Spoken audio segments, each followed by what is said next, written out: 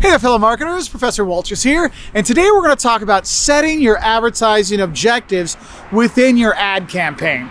Because it's really important when you're making an ad campaign to have some kind of objective. What is it you want these ads to do? Do you want them to inspire sales? Do you want them to change the opinion that people have about your products? Do you want people just to know that a movie's coming out on a certain day?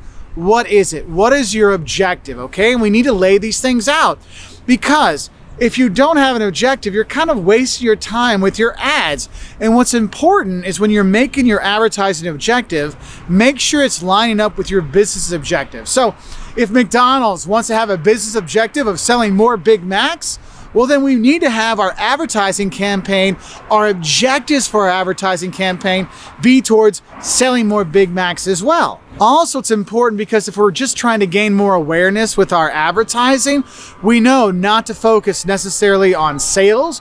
We might look at other things like, hey, how are we trending? How is our name popping up? What's our Q rating? Things like that. We might track it there instead of like a sales number, because we're not going for sales stuff. Because what helps is if we link our business objectives and our advertising objectives together, it's a more chance they're going to be a success. Also, it helps us determine our sales promotions and how we're going to announce them, when we're going to release them, all kinds of stuff, because we don't want to be advertising our new special Bud Light Super Duper Platinum and advertise for that when the business objectives has us putting on the market shelves in 3 months.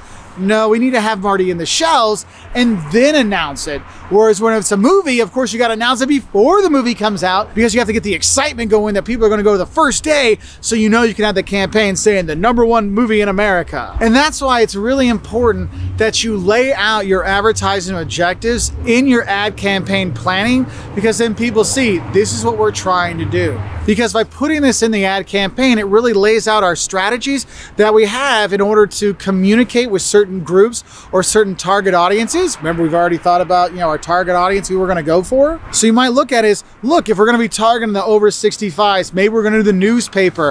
And if we're going to be targeting the under 20s, we're going to be looking at TikTok and things like that. Because it really is looking at what is the best advertising media mix for the different groups we're going for. And once we have that, we can just really lay out those objectives, and then we have something to judge our results against. Because if you don't have an objective out there, we want to increase sales by 10%. We want to increase our times we get tagged and pictured by 1,000% or whatever. If you don't have that objective out there, when you go at the end of your ad campaign and trying to decide if your ad campaign was a success, you have nothing to judge it against. So that's why it's important you really lay out these objectives in your ad campaign and in your ad plan, because we really want to be able to judge if we had a successful ad campaign. So just a quick little thing talking about setting your advertising objectives.